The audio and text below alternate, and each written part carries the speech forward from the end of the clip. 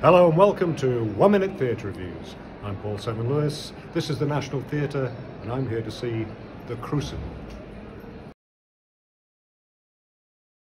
The Crucible is about the late 17th century witch trials in Salem, Massachusetts, but when Arthur Miller wrote his play in the early 1950s, he no doubt had in mind the McCarthy witch hunt of that time, when a US senator persecuted perceived communists, especially in Hollywood. But it could be about any time when the authorities demonize others to consolidate their power. It's a powerful study in how the process develops a momentum of its own and triggers vengeance, fear, and even mass hysteria. And this National Theatre production is powerfully acted by Erin Doherty, Brendan Cowell and others, and helped by a stark, consuming black and white set. Well, that's the 1 minute review, but I've a lot more to talk about, so please keep watching. So what is The Crucible about? Well, in a small town run by the church, some misbehaving girls try to get off the hook by claiming to be possessed by the devil. This gets out of hand as they take the opportunity to get their own back on some respectable and respected citizens by accusing them of being disciples of the devil who enticed them. A trial ensues. Adults confess to outlandish encounters with demons. More accusations fly, more adults confess. The historical trial is often said to have been marked by mass hysteria. In this play, the girls are led by Abigail, given a bravura performance by Erin Doherty. Now, you might know her best as Princess Anne in The Crown, but she's very different here.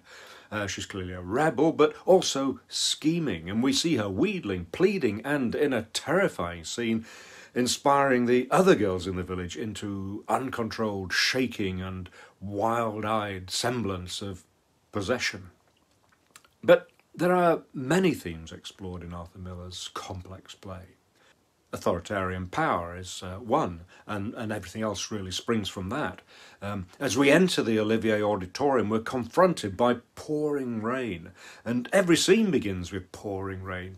Torrents of water teeming onto the front of the stage. It seems this community is already suffering the punishment of a pitiless Old Testament God. We're told it's a theocracy. No separation then between church and state. The church is in charge and there can be no challenge to its authority.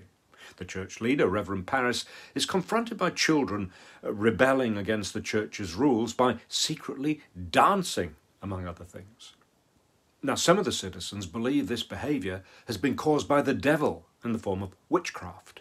The priest is at first sceptical, but he knows support for him in the community is shaky, so he calls in a preacher with higher authority and a knowledge of witchcraft, the Reverend Hale. A major trial follows, headed by Deputy Governor Danforth, who has his own reasons for wanting to stamp his authority on the community. At this point, it's a case of to a hammer, everything is a nail. As the witch hunt goes to extremes in the heat of the crucible, both Parris and Hale begin to see how one-sided the trial is.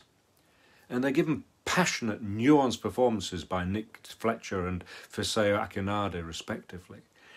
The two priests see that good people are being dragged down and note that every defence is seen as an attack on the court.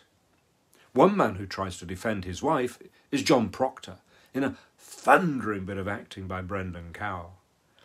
A good but flawed man, he nobly tries to reason with the court and is brought down by his honesty and the challenge he poses to the church's teachings. It's a touching, more than that, a heartbreaking performance.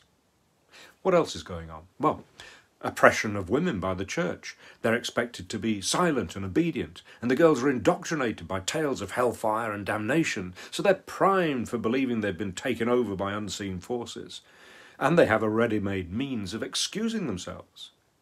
And then there's fear, people turning on each other to save themselves. And revenge. The girls are only too quick to denounce the many adults they resent. And inevitably, greedy, ruthless people take the opportunity to gain land from those found guilty of witchcraft. Oh, and there's a lot more going on than this in this frightening play. And we can see many parallels, more modern than the McCarthyite witch trials. We can see what goes on in all totalitarian countries where a weak authority makes sure that it can't be questioned. The actions of the morality police in Iran spring to mind. Or would-be totalitarians closer to home, for whom an alternative point of view or a minor misdemeanour can ignite outrage on social media, leading to death threats and cancellation. The production's well served by its director, Lyndsey Turner. Nearly all the characters point their fingers as they argue, a metaphor, finger-pointing, made physical. And the set by Es Devlin is appropriately black and white, except when we visit the Proctor's warmer-coloured home. The further back you go on the stage, the less space there is, suggesting oppression, as does the plain, false ceiling. Crucial to the production are Tim Lutkin's lighting and the sound by Caroline Shaw, Tingyng and Paul Arditti. The cast are usually lit from the side, creating a light and shadow chiaroscuro effect, again suggesting no middle ground. A stretched, low note drones in the background, ratcheting up the tension. All in all, an important play, a terrific production, and impressive performances, only marred by a tendency at times towards melodrama. But I'm happy to give The Crucible 4 stars. I hope you've enjoyed this review, or at least found it useful, and if you did, why not subscribe to my YouTube channel, and you'll be the first to know about my future reviews. You can also follow me on Twitter, Instagram and Facebook, and if you want to read my reviews, go to 1minutetheatre.reviews.co.uk. Thank you for watching.